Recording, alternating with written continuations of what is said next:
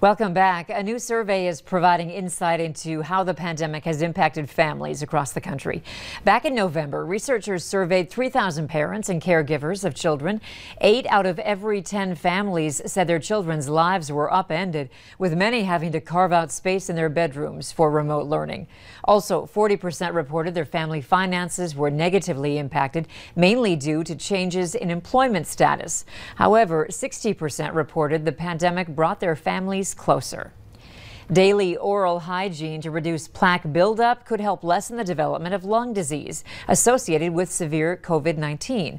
That's according to a study in the Journal of Oral Medicine and Dental Research. Researchers found the virus can move directly from the mouth into the bloodstream, especially in people with gum disease.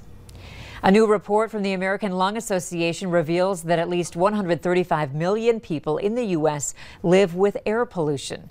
Data from 2017 through 2019 shows some improvement in the nation's air quality, but many parts of the country are getting worse.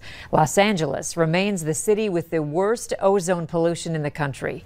Researchers say one of the reasons for the worsening air quality could be climate change.